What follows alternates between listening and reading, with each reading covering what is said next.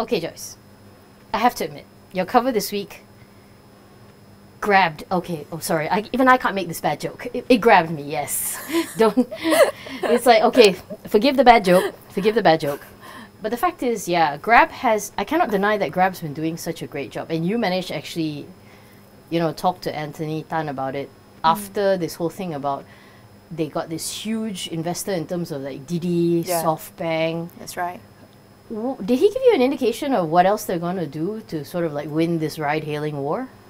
I think basically, well, I think they're going full steam ahead. There are still lots to do. I mean, he admitted that. I mean, they're looking at just from ride-hailing, they're going into e-payment systems. So they're going deeper into two business models, right? And it's also about making it convenient for passengers to take the ride with them and solving solutions in the Southeast Asian region because they're very focused in the region here. Yeah, which I think is a great thing because they seem to be winning the war here. Of course, Uber is here as well. Yes. But Uber hasn't been doing as well in Asia. Let's not forget, China didn't pan out.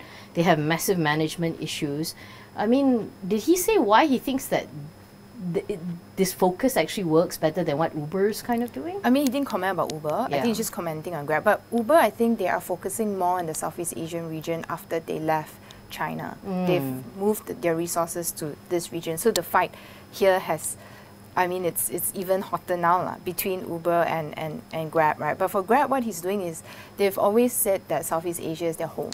So they will always want to focus here because they say this is our home and it's all about local products, solving local solutions. So that is what they're doing. And I think what they do is, what they believe that they can do is because they're locals here, they know the issues here and, the localized concept on how they do things like, when you take a Grab ride, you can pay by cash because some people in the region are not used to paying by cards. I think when Uber first came here, you can only pay by credit cards. Correct. But they have introduced the cash already for cash payments for their rides now. And I think another local thing that Grab did was to introduce a chat system where you can chat from passenger with the driver to say like, oh, I'm waiting at the lobby instead of calling because they find like Southeast Asians prefer to chat rather than talk. So all these localized things that they're looking at. And of course, the one thing I have to mention that I absolutely think is genius, point system. Oh, I think Grab rewards. Yeah, I think that's genius because right. it makes you want to accumulate points that you can then use and go off. But the one thing he mentioned, and this is the point where it made me think very much of another startup, is that he said profitability is a long-term goal. But it doesn't matter to him that that they're not profitable now. And it reminds me so much of Amazon because Amazon was loss-making for years. But you cannot say that Jeff Bezos is not successful, right? Don't you think so? Yes, I think for them now what's important is solving problems here. So there's stuff like traffic jams and congestion, things like that. So they want to do that here first and e-payment system. They want to build the business, grow the market share here but he admitted profitability is a long-term view, but it's all about solving the problems here first. I think Uber is also on that path, right? So when we're talking about Southeast Asia, we're talking about Uber and Grab, but when we're talking about Indonesia, that is the crown in ASEAN, the jewel in ASEAN's crown. So they have Gojek, right? Or something? Gojek, yeah. Yes, Gojek is also a strong contender there. It's an Indonesian startup in Indonesia, and they are a strong contender in Indonesia. So in Indonesia, the fight is between Grab, Uber, and Gojek. And it's just heating up. But is that why and the one thing he admits is the man never seems to sleep?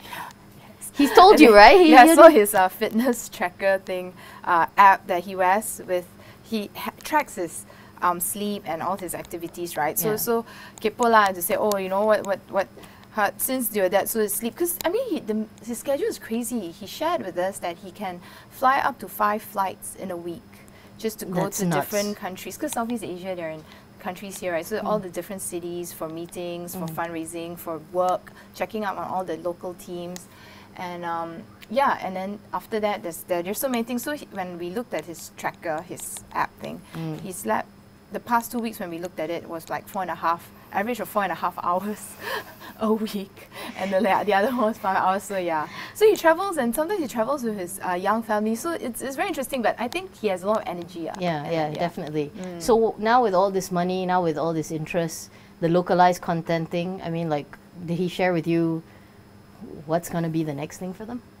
Oh, they're going to just build on the two businesses here, which is ride-hailing and e-payment system, and of course invest into R&D and talent, because that's important, you know, coming up with like R&D to come up with more innovative products and solutions for the customer. And of course, e-payments is going to be really big. They are looking into that. They bought Indonesia's Kudo. That will help with the unbanked, helping to reach out to the unbanked, which is numerous actually which in is Indonesia. Really big, in Indonesia and also in this region. For more on the stories, pick up a copy of The Edge Weekly at all good newsstands.